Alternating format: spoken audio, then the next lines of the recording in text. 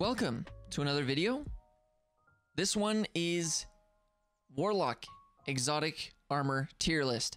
We're trying to go fast here because we know that time is valuable. So we're following these rules. Is it very powerful in PvE? Is it very powerful in PvP? Is it one of the best exotics for a few different activities or encounters? Is it one of the best in class, such as, is it the best arms? Is it the best boots? And is it fun to use? Let's go figure that out. We're just gonna try to do this as fast as I can. You guys know the rules. You guys know the rules. I think this is fun. I think it's strong in PvP. I think that might be where it ends. This, I don't think it's anything. It's not even an exotic. This maybe could be considered fun. This maybe could be considered fun. For Warlocks exclusively, I do think this is actually, if you have a team of Warlocks, I think I am gonna put it up here. I think it is actually very strong, but anybody else using this on your team, it's very weak. Winter's Guile is pretty strong. PvE, I don't know if it's very fun or the best for a lot of activities, so we might sit it right here. Felwinter's Helm is pretty good for quite a few activities. Probably one of the best helmets. Pretty fun. Maybe it's an A tier. We already know here. I'm just gonna put this S, not even gonna explain it. Probably just gonna put this S. Just across the board. I mean, I guess you can't really put an S because it's PvP, so fine. I honestly can't even remember what this got reworked to. Oh, weapon kills while in a rift extend the rift's duration. That is very whatever. I don't even know if that's fun or useful. It's probably bad.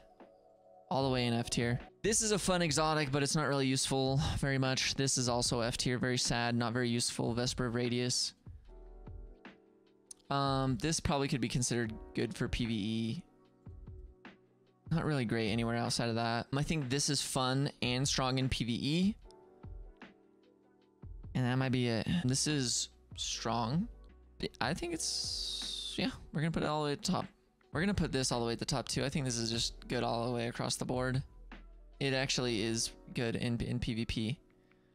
This is good PvE, PvP, feels good, probably best in class. Might even be the best thing for a few different activities, like you could also consider speedrunning an activity. This strong for PvE, it's fun. Probably the best for maybe a few different activities, or possibly considered a best in class helmet. So maybe we set it there. Stag I don't think is that great. Oh, this one is fun for PvE, and it is, I think, possibly one of the best. Like, you can do really, really good builds. Super fun. So we might put it all the way up here. Lunafaction boots, they're basically just good for specific activities. This is good for PvE and PvP, and it's decently fun because you get your super more. So maybe we put it there. School of Dire Amkar is pretty whatever. Used to be super strong. I'm gonna just put this in the D tier and not the F tier because I think that it's just underrated.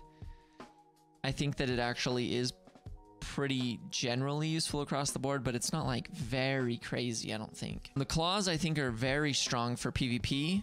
These PvE, very strong. I think they're one of the best in class. I think they're very fun. There's probably, oh yeah, definitely some specific areas in the game where I think it might be the best. Like, just like one of the best, for sure. Karnstein's PvE, PvP, one of the best arms. Is it fun?